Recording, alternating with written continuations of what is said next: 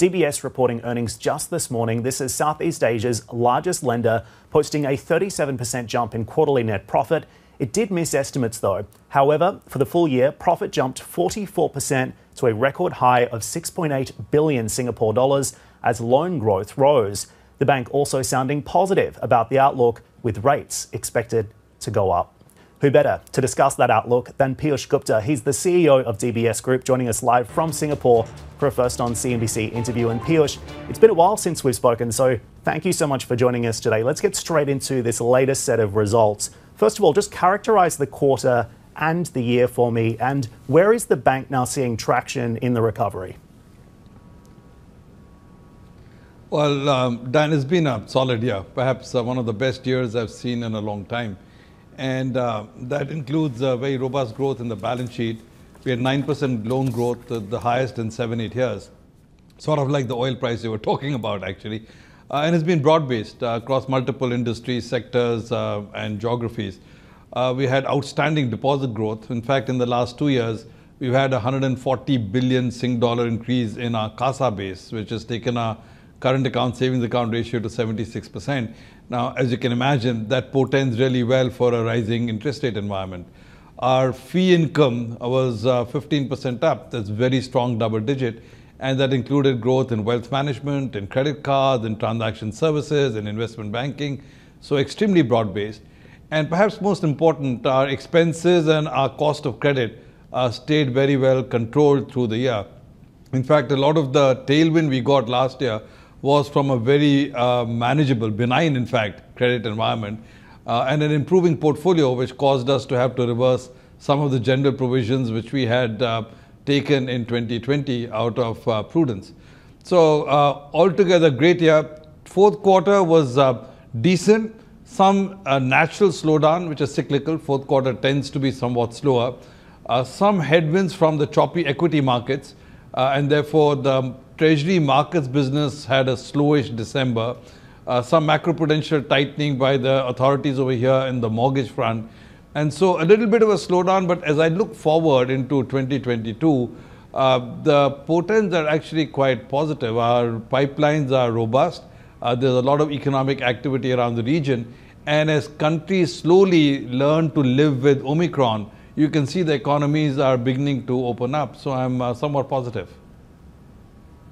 Indeed, Piyush, Asian economies are bouncing back from the pandemic, but some, like Singapore, I guess you could say still behind the curve when it comes to opening up. What does the economic runway, the economic trajectory look like moving forward here, given your guidance of mid to single digit loan growth through 2022? What underpins that call? Well, you know, some of the growth, actually we grew 9% last year, despite the clampdown on the opening up of economies around the region. Some of this is just a bounce back from previous years. Some of it just reflects investment cycle. People haven't put money into a new productive capacity, and as demand, especially export demand, continues to be robust, and there is a pickup in some consumption demand in the region, that's helpful. Governments are continuing to invest money, fiscal stimulus and investment dollars, and therefore the loan book continues to reflect that as well. It's interesting that if you look at our credit card spend, that's a good barometer.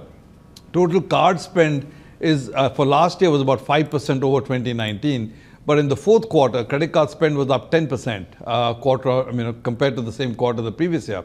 Now, this also includes the fact that travel-related spend is still less than half of what it used to be, which just tells you that everything else has bounced back quite nicely.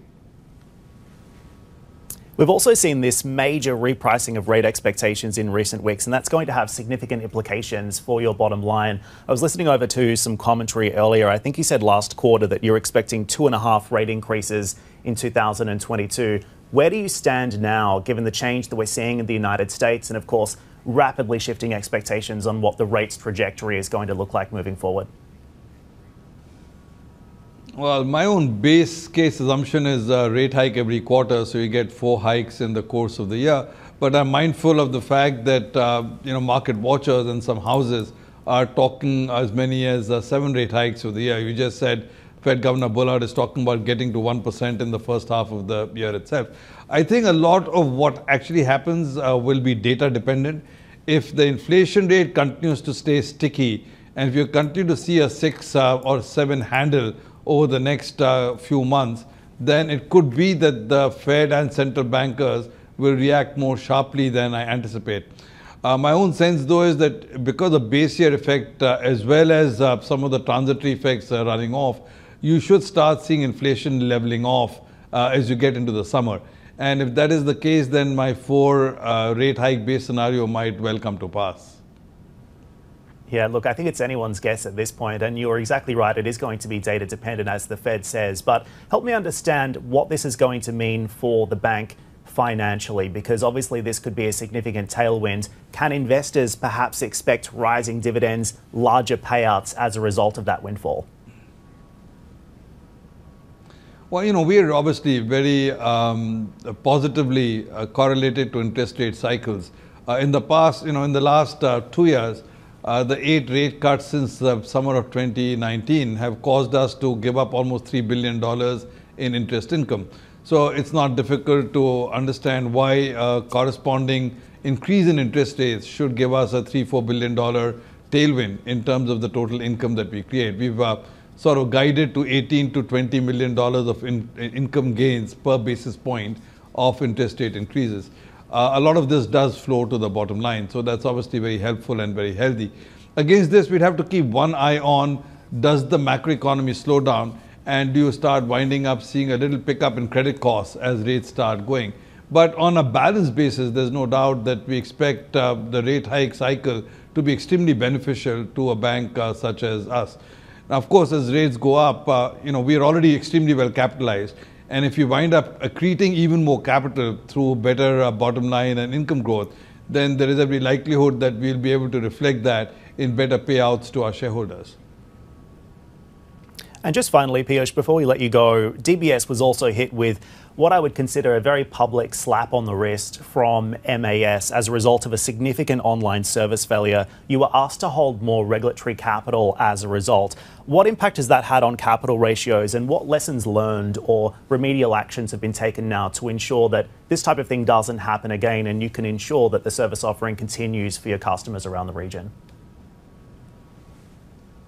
So Dan, first of all, obviously we're embarrassed, and in truth, customers are right to expect more from us. We had an unreasonable downtime of almost 38-40 hours. Having said that, the fact that we have to keep extra regulatory capital has an impact on us.